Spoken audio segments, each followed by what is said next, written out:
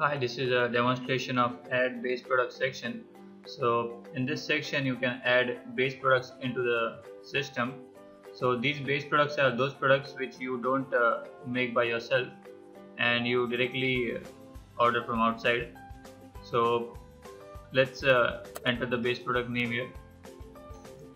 So let's upload the image.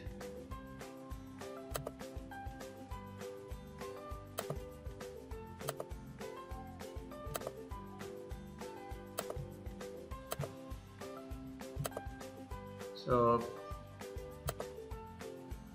after that, this is measured in units. If you buy in kgs or grams, you can enter grams and you can select 100 grams or 500 grams, whatever.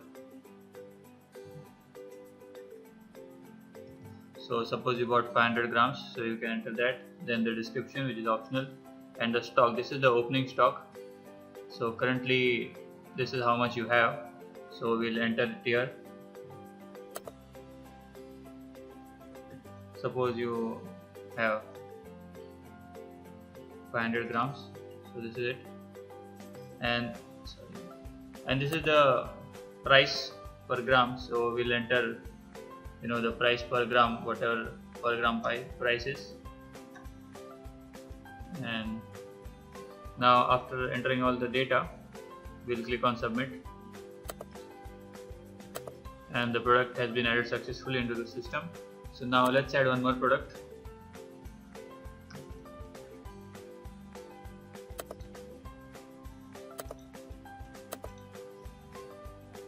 And now let's select the unit. So this is not measured in grams or kg or anything, it's just measured in quantity. So let's select units. And now let's select the cost per unit, cost of one piece. After that, description, which is optional, and then the opening stock. And after that, let's click on submit.